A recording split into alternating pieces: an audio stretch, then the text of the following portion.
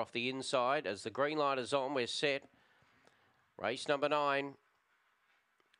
Racing, Ravisby Vale missed the start by 2 or 3 lengths and showing speed out wide. Mapunga Riley going to the lead, and Mapunga Riley sails away by a length and a half.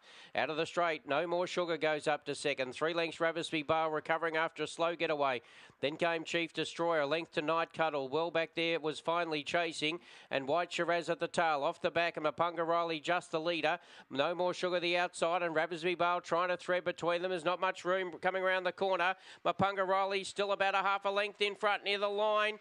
Ravisby Vale lunged, and it's very tight. Mapunga Riley or Ravisby Vale. Chief Destroyer close up with No More Sugar just off those. Was Night Cuddle, White Shiraz finally chasing.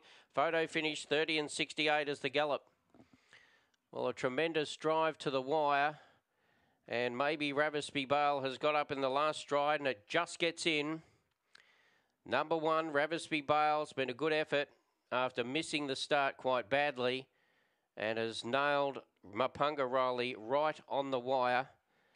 And number 1 is the winner. 5:22, 18:13, 30:68, 12:55. We're standing by for the numbers. So the interim numbers are 1, 7, 8, 4. Interim numbers 1, 7,